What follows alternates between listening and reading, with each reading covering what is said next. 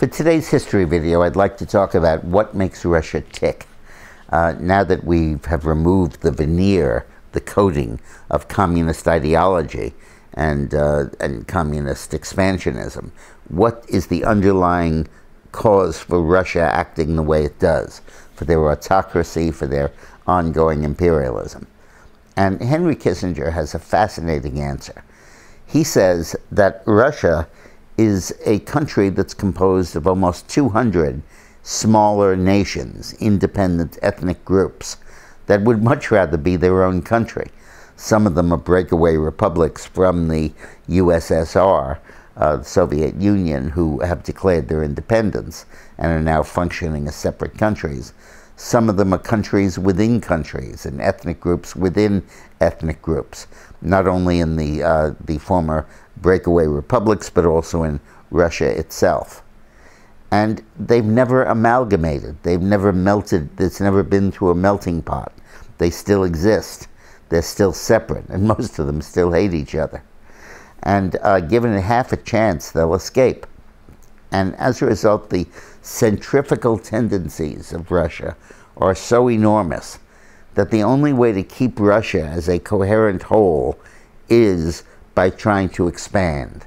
That if Russia is trying to grow its borders and intimidating ethnic groups and countries on the border, it can intimidate and control the ethnic groups within Russia.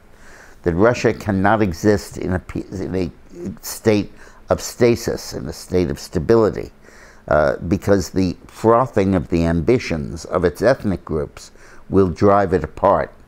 And it's only by imperialist outreach to extend its borders that Russia can maintain a domestic coherence. And it's a brilliant theory. I think it's quite accurate. And it's because Russia came about not through settlement and colonization like we did in the West, or through choice like we did through immigration, but by conquest. And these folks still don't want to be conquered. And the centrifugal forces are so strong.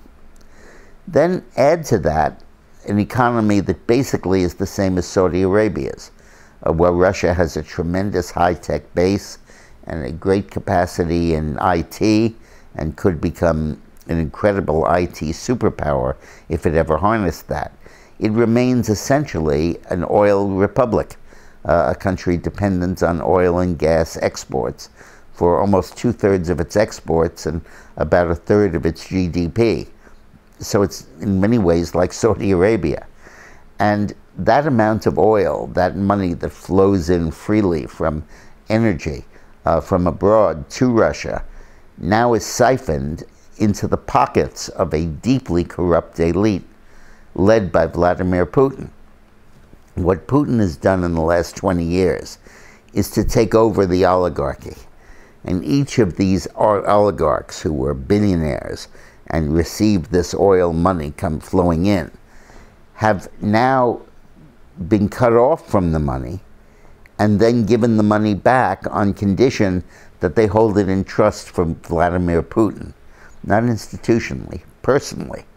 He uses these oligarchs like savings accounts where he parks his money, and he doesn't himself own the stuff, so it can't be used against him in corruption.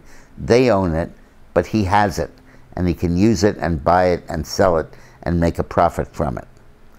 That's why the sanctions that Trump is imposing on Russia are so important, because what they do is they tell these oligarchs, this money can be taken away from you. We could sanction you, which means you can't use the money. You can't put it in a bank, you can't wire funds, you can't receive funds, you can't borrow against it, you can't use it as collateral, you can't do anything with it. All you can do is put it under the mattress, because we've cut you off from the global banking system. And this is a threat not to Russian power, but to Vladimir Putin's personal fortune and the money he's parked, stationed with the oligarchs throughout Russia.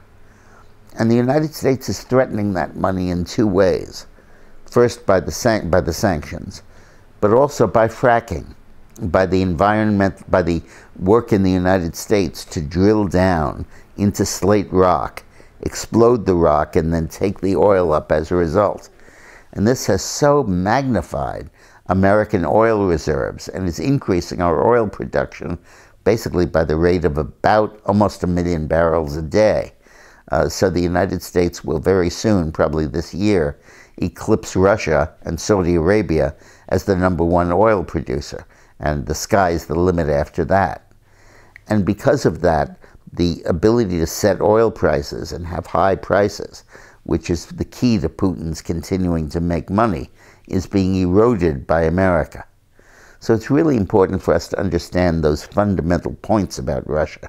And that's why the Trump sanctions that have been imposed on Russia in the wake of its Ukraine invasion and its Crimean invasion and its human rights abuses within Russia are terribly important. And it's why Putin will trade almost anything to try to get rid of them. Thanks for watching.